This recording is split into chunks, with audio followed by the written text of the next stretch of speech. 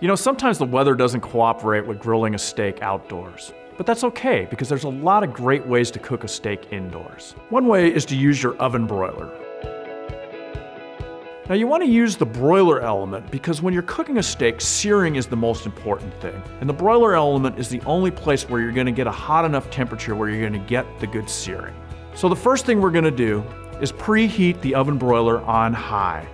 Then we want to adjust the top rack so that the element will be 3 to 4 inches away from our food. That's what's going to give us that great sear. Next, we're going to prepare the steaks. After we've fully thawed them, we want to blot them dry with a clean paper towel. This is going to help our oil and seasoning stick to the steaks.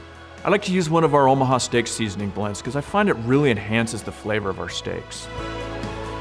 Once we prepared the steaks, we're going to put them on a pan and place them in the broiler. I like to cover my pan with foil because it makes the cleanup a lot easier afterwards.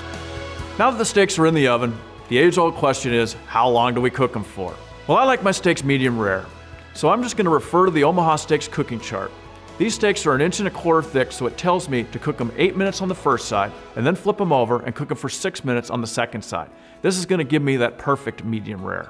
As always, I'm going to let these steaks rest for 5 minutes before serving. This allows the juices to redistribute, so I'll have a perfect steak.